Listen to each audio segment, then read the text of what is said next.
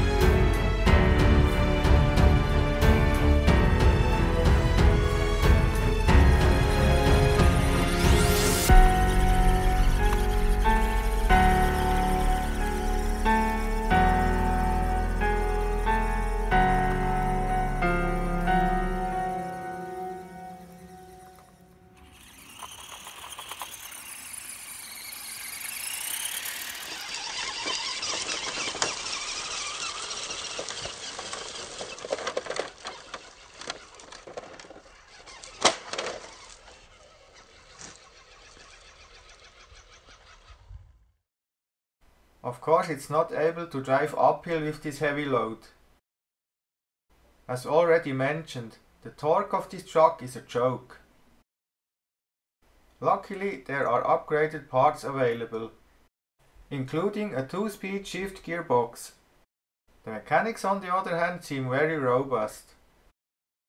So it's an ideal base for an upgrade project. And by the way,